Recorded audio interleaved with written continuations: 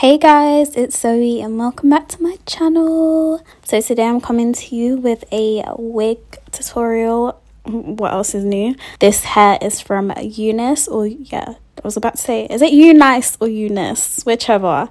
Anyway, that's where I got the hair from. And opening the box, it came with this really cute like little gift bag, goodie bag.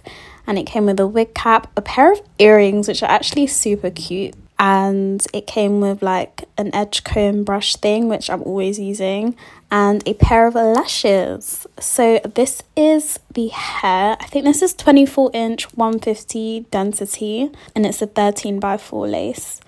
Now guys, when I tell you, I was so scared when this arrived. Like, this color, like, I love it, and I've done like colors like this and wilder colors before, but I was just so scared because it's curly as well, so I thought it was just gonna look really like just busy and just not nice. But anyway, you'll see at the end, but it turned out really cute. So I really couldn't decide if I should bleach the knots or not, because the hair was already quite light itself and it went all the way up to the root, but there were a few like little black dots that I could spot.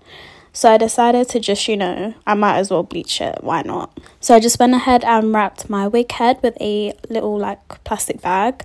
And I just do this to stop my wig head from staining. Because as you can see, she's already not in the best looking state. But yeah, this just stops the bleach from seeping onto that. I just go ahead and flip the wig inside out. And it should look like this. And then I just use some T-pins to just secure everything in place. And for the bleach today, as usual, I'm using my Jerome Russell Be Blonde bleach. Jerome Russell sponsor me, thanks. I'm just using this. I just use one of the sachets and then like a third of the bottle of the developer. I don't use the whole thing because I want it to be like a toothpastey consistency. As you can see, like you can easily spread it on. And I find this part so satisfying, but I'm just grabbing my knife and just applying the bleach like I'm literally spreading butter on a sandwich. Like, that's literally what we're doing here. So yeah, I just applied that. I was really concerned that, I was going to leave the bleach on for too long, or it was going to over process and like start shedding, and I don't know, I was very cautious about this. So I kept checking the wig every like 5 to 10 minutes, and I washed everything out after about 20. Now if you're wondering what I use to wash my wigs, I use my OGX coconut milk shampoo and conditioner, and it's literally the best. I use this for my natural hair as well. 10 out of 10 would recommend. But this is what the hair looked like when it's wet, and this is what the knots look like. It's slightly better. She looked a bit orange, which not the best. I definitely could have used a toner there. But once everything was like on my head, it looked normal. So don't worry about the orange tinge. And I went ahead and plucked it off camera. As you can see, this is the after. This is what it was looking like. I really loved how the hair looked like wet. So I was considering doing a wet look. You'll see, later on. But yeah, that's the hair prep. Now the lace quality was really nice. It wasn't grey or anything. It was a nice beigey, transparent colour.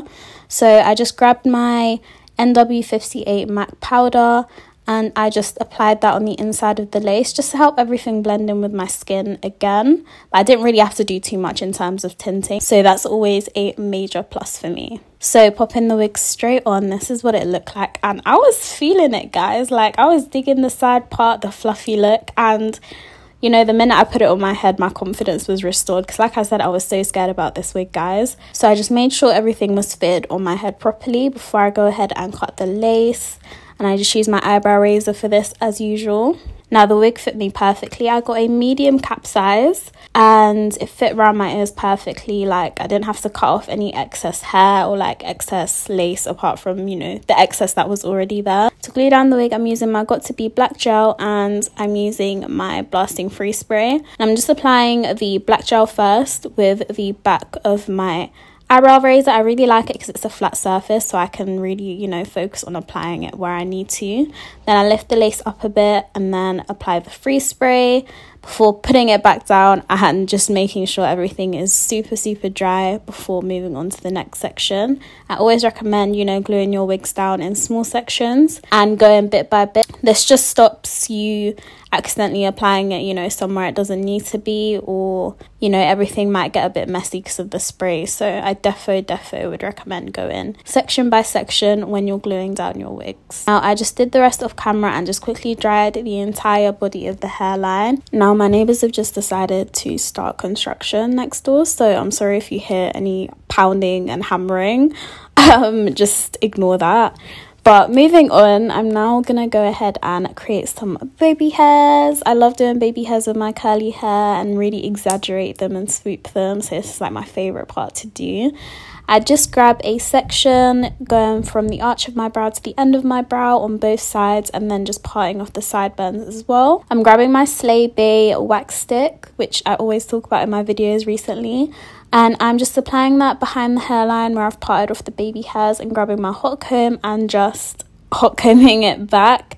This just helps me see clearly what I'm swooping and just helps separate everything and make things look sleeker. As you can see, I'm struggling to cut this baby hair, but I'm grabbing my eyebrow razor and I'm just cutting off the baby hair. For the mixture, I'm using my Got To Be gel and I'm using my ORS mousse, and after mixing both of them on the back of my hand, I'm just using the little like eyebrow comb that we saw at the start. This is a different one, but I'm literally just swooping the baby hairs. That's literally it. I use my finger to sort of guide and hold down the area that I'm swooping, and this just helps everything just to lay a bit flatter. Now the reason I mix the Got To Be gel and the mousse is because the mousse makes the baby hairs like, it's just not strong enough, and it always makes my lace lift as well. And then the gel, if I use that by itself, it makes the hair very stiff and just not cute. So I found that mixing both of them sort of like lowers the strength on both of them, and it's like the perfect combination to,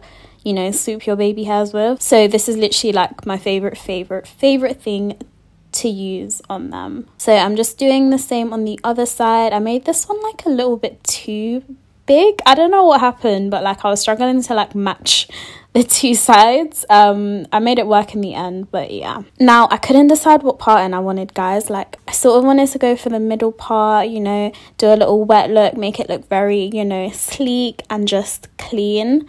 But then I was also really digging like the side part we had at the start. I feel like I might do a side part when the hair is dry. I don't know, because can you see it's like really fluffy and voluminous, and I really like that look, especially with the side part.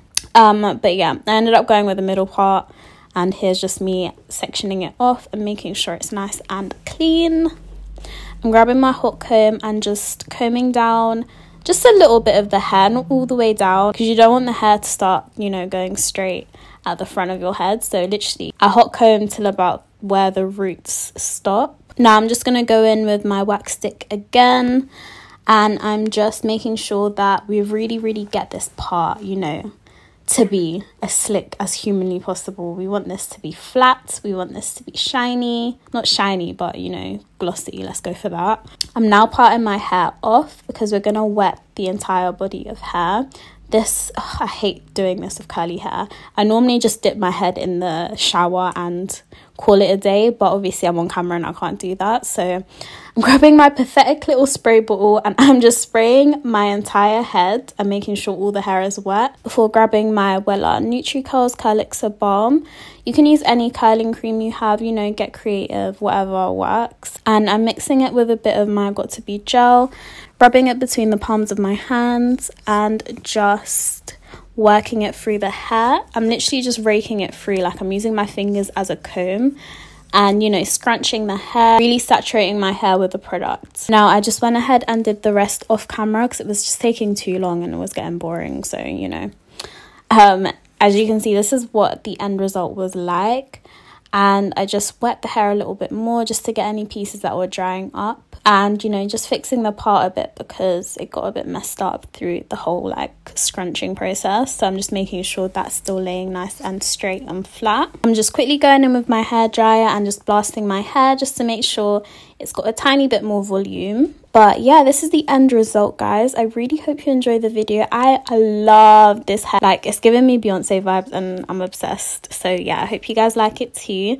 Make sure you guys like, comment and subscribe, and I will see you in the next video. Bye.